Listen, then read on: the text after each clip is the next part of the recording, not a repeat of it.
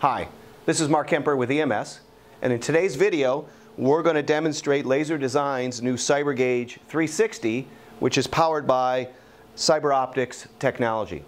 And basically what this system is a highly automated, high accuracy 3D scanning system, basically a non-contact scanning system.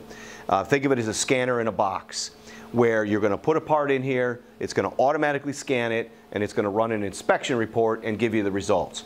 So it's really meant for shop floor type production scanning. Could be doing the same part over and over, could be doing many different parts. Okay?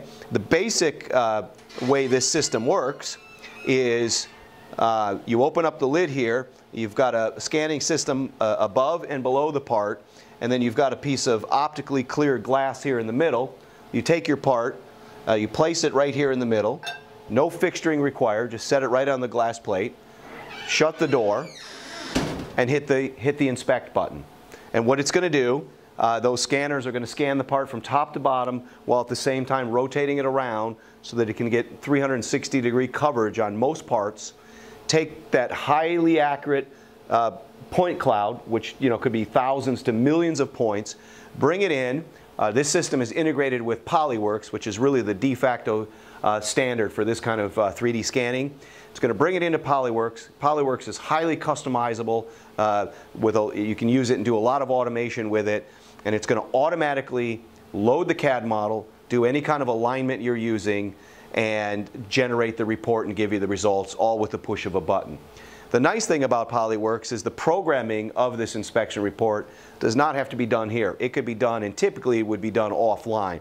The operator here may not know how to generate a report and GD&T and all that. So that can be done offline. You just simply import the CAD, generate your report, send it back down here to the system. You can even have a barcode on your part, scan it. It'll automatically load that inspection report and do the scanning. So it's literally one button scanning, really meant for more of a production environment where you want to be able to quickly scan parts. Most parts scan in a couple of minutes, and you have a report almost instantly. So what we'll do next is we'll take a closer look inside the scanner and actually show you how it works, and then we'll walk through the whole process and 3D scan a part and do an inspection so you can see what the whole process actually takes. Okay, so here we are taking a look inside the system, and what you have here is a structured light 3D scanning system above and below the part. And this is some of the CyberOptics technology which they've been known for in the industry. Very, very high accuracy, high density scanning systems, okay? And what structured light is basically, it's called white light scanning, blue LED, structured light, fringe pattern, whatever you want to call it. It's basically a pattern, a structured pattern of light. It's projected out by this projector here in the middle, focused down on the part here, and that structured pattern will shift across the part. And as that moves across the part, these sensors are looking at the distortion to that pattern through a process called triangulation. So they're all focused here on the table. So this system is scanning down, looking at it from the right and the left. And then what's hard to see below is the exact same system pointed up. And the key thing here is this optically clear glass. The structured light is passing through, and the two sensors below are looking at. So this part is being scanned from the top and the bottom at the same time. It will send out the structured light, capture it, do it then for the bottom, and then that whole plate will rotate a user-defined amount and do it again. So it's going to slowly index around and scan the part. So most parts will take 30 seconds to maybe a couple minutes to scan, and all the user does is opens up the door, sets the part down on the plate, closes the lid, and hits scan. Now you can use fixturing. There may be some parts that are just better to fixture, and there's some fixturing you can use here even with a vacuum holding system if required, but most parts can be just set on the plate and scanned. Now the system, you have some user-defined settings on how much you index each time. the power of the structured light, the speed of the sensors, and that's all driven by the surface conditions of the part. If it's black or shiny, you may need more power. If it's flatter and, let's say, white, you can scan faster and less power. So you will adjust those settings, and that's all stored as part of the program. And so it's fully automated. So once you kind of figure out the right strategy for a part, it's all part of that automated program and inspection process. It only has to be done once, and we'll show that here in a minute.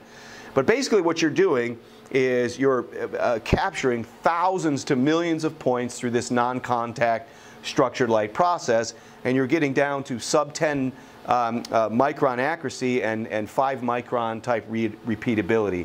So very, very good for a non-contact system. And again, the more complicated your part, the better this is, because you're going to get millions and millions of points. So again, you just drop your part in there, shut the lid, and scan. And what's nice about the having it in the box is you control the light conditions. So if you were out more in a shop floor and there was welding and other things going on, you know, structured light systems don't like that change in that lighting while they're scanning. It can basically throw it off, and you don't want that to happen. So it's all in a nice enclosed box.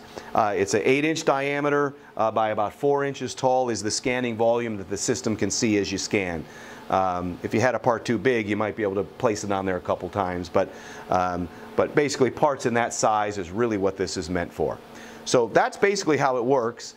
Next, we'll show you the actual running the program and actually running the scanner, so you can kind of see how it works.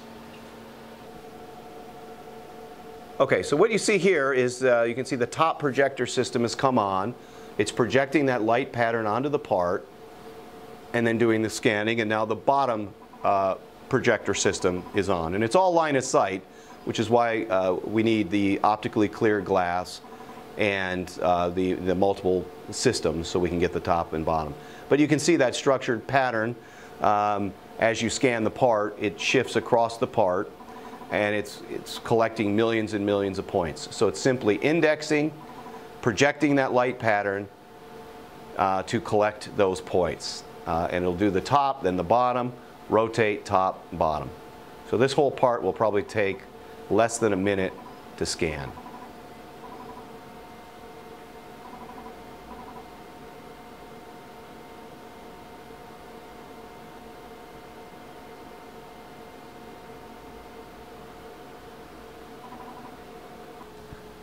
Okay, so here you see the Polyworks software, and the scanner is starting up and starting to take the first scan. So each scan set will actually be 2 scans, because again you have 2 sensors in the top and 2 in the bottom.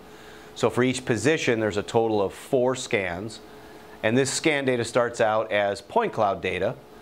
When it's all done, it'll merge them all together. So as the table is indexing, it's then taking 4 scans, and you can see that data all automatically aligns because those cameras are all in a fixed position, and they know where the center of the table and the center of rotation is. So you can see how quickly it's taking those scans, indexing, taking the next 4 scans, which again is actually just the 2 scans in the sense of the projector comes on once, the 2 sensors pick up the data from each angle, and then you can see it's all perfectly aligned as it goes along.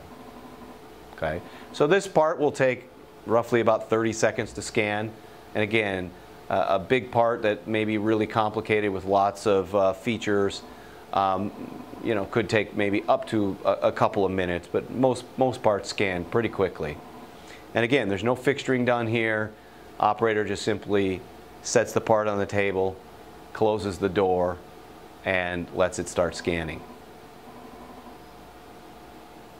So what will happen once this is all done, the scanning is complete, it will take a minute to merge all those data sets. So basically take the individual point cloud data and merge it into one polygon file, which is also a triangulated mesh, which is basically just triangles.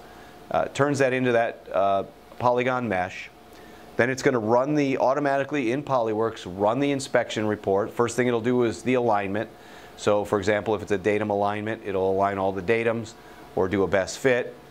then it's going to run the report. And the report could be just a few things all the way up to, you know, hundreds of things. So it just all depends. So now it's running the report, and it'll spit that report out as either a PDF file or an Excel spreadsheet, where you may be taking that data to some downstream, you know, SPC or other operations. So once it's done, we've set it up to save a PDF file of our report. So there's our CAD data. We see the part number, all the information about it, and then we get some color coding with a deviation map to show us what we were looking for. In this case, there was just a few things we were inspecting, the flatness of the part and some other things. So we take the part out, we put the next part in, and off we go. So this whole process probably took less than a minute to 2 minutes to scan this part, generate the report, and again, all the data is saved. So just to wrap up, the CyberGage 360 is literally a scanner in a box, push button operation.